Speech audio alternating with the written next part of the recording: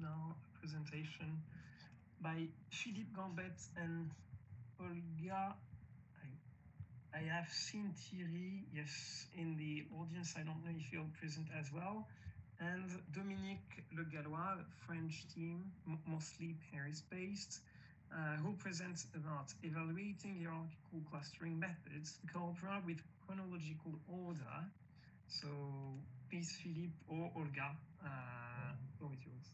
Thank you, Simon, for the introduction. I'll be doing the presentation of this work done with Olga, Dominique, and Thierry from Lattice.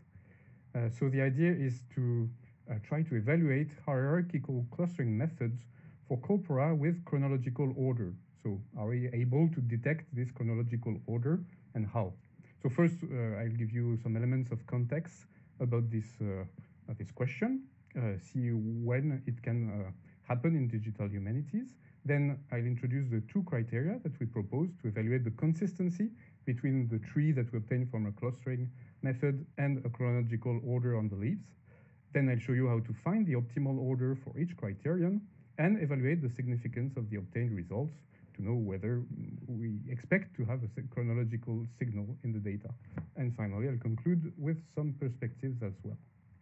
So let's start with some elements of context about those clustering situations when we deal with dated data. That's the case here for some novels by Émile Zola that we analyzed. They are extracted from the seed corpus that Olga will be presenting in the next session, if you're interested. So a natural first step for our purpose here, which was to study the evolution of the idiolect of Émile Zola, so his specificities of speech and of writing, was to first do a hierarchical clustering of the works and see whether we could spot that it was kind of arranged chronologically. So I'll let you have a look. Do you think this clustering clusters together works which appeared in consecutive years? Well, it seems to be the case. In the beginning there, you have the 60s, 80s, 20th century in the end. And so the idea is we want to quantify this. And actually, this question is relevant also for other studies in digital humanities. Here is an example in historical linguistics, where you have a corpus containing works of different periods of time in Old English. And you see that there seems to be something chronological here. If you put this on top and, well, maybe let's see another example. Here with works by Hugo, you have the letters on top in this clustering. And again, you see that consecutive years seem to be arranged quite logically in the tree when you check the structure. Finally, something in political discourse analysis in the book by Jean-Marc Leblanc, you see that his analysis of the New Year's addresses by French presidents also show that there are some chronological groupings. But actually, with these kinds of trees or dendrograms, you may know that it's completely possible to reorder the children of one node of the tree. So here, for example, to highlight the fact that there is a chronological ordering, we could have put 1978 in between those two periods, where you have the 70s here and the 80s here. And maybe this would have made more clear the fact that there is a chronological evolution. And we could have done some other rearrangements like this in the tree just to visualize better this chronological signal in the tree. And so this is our first problem. How do you do this kind of reordering of the leaves of the dendrogram to best fit with the chronology? So here is an example where you have different dates of the works that we are trying to cluster together. So you see that the blue subtree is after the red one, so maybe we should reverse them to respect the chronology more. Same thing below, we could reverse 2020, 2021. It's still the same tree actually when we do this reversal. It's just that we can exchange the children as we wish for the visualization.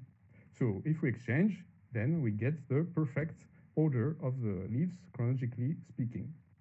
But in some cases, you don't get a perfect situation. Here I just exchanged 2018 and 19 in my tree. And if I do the same tree reversal, subtree reversal, here, blue and red, here, green and pink, well, 2019 is still annoying. And actually, there is no way that I can order 2017, 18, and 19 properly. The structure of the tree makes it impossible, or you would have to cross branches, and we don't want to do this. We want to have a planar tree, not crossing branches. So in this case, it's almost chronological, and maybe the order that I'm giving you here is the best fit with the chronology. And so that's what we want to evaluate. What do we mean by the best fit or almost chronological? So one criterion that we could use is, let's see here, this leaf 2019. I said it's only this leaf which is annoying. If we remove it, it becomes chronological again. And we could do exactly the same with 2018. If we remove it, again, perfect chronological order. And actually, even with 2017, if we remove it, well, here you still have the problem with those two, but you can reverse the two children of this node, and then, again, a perfect chronological order. So the first criterion that we introduce is the number of leaves that you need to delete, the minimum number of leaves that you need to delete to get a perfect chronological order when you're allowed to reverse subtrees, the children of a node of the tree. So here, the criterion would be it has a score 1. You need to remove only one leaf. But let's see another example. If I change 2019, I replace it by 2025. Well, this, I still need to remove only one leaf. But this tree on the left seems to be a bit less good than the one before. I put the one before here on the right. You see that on the one before, you had nice intervals of years, this interval before this one, before this one. This is not the case anymore here, because here, in the second interval, well, you have this date which is bigger than the ones below. So it seems that the tree on the left is less consistent with chronology than the one on the right, and we would like to have a criterion to express this. So we introduce the number of conflicts, meaning the number of dates which are not properly ordered considering the chronology. So here you have 3 conflicts with 2025. You only have 1 with 2019. And so those conflicts, to visualize them better, we can use this technique. It's a visualization technique. You put the perfect chronological order on the right. You put links when the year is the same on the left and on the right. And actually, you see that the number of conflicts is exactly the number of crossings in this visualization. Same here. Just count the number of crossings, and it will give you a visual way to understand where the conflicts are in the next slides. So our second criterion is the minimum number of conflicts when we try to find the best order to respect the chronological order. So now, first, those criteria are not equivalent. Here I've ordered a tree. This example is a dummy tree. I've ordered it to minimize the number of leaves to delete. Compared with the chronology, I need to delete only 5 leaves. You see, if I delete the 5 leaves, the remaining ones, the black ones, they are in perfect order. And actually, I can't delete less than that. Now, if I count the number of conflicts, so with the techniques I told you with the crossings, I count 22 of them, sorry. I optimized the order this morning, so 22 crossings. Now, if I see the second ordering of exactly the same tree, you see here I just changed the ordering. I did those 3 reversals of children, so it's slightly different. Now I need to remove 6 leaves. There is no solution where I can remove only 5 leaves to get the perfectly ordered black leaves. So it's not optimal. The order of the left was optimal for the number of leaves to delete, but for the number of crossings, it is optimal with 17 crossings only. So yeah, we have 2 possible criteria to optimize, and now let's see how we will find the optimal order to optimize those criteria. Actually, well, we implemented 2 algorithms to find this optimal order.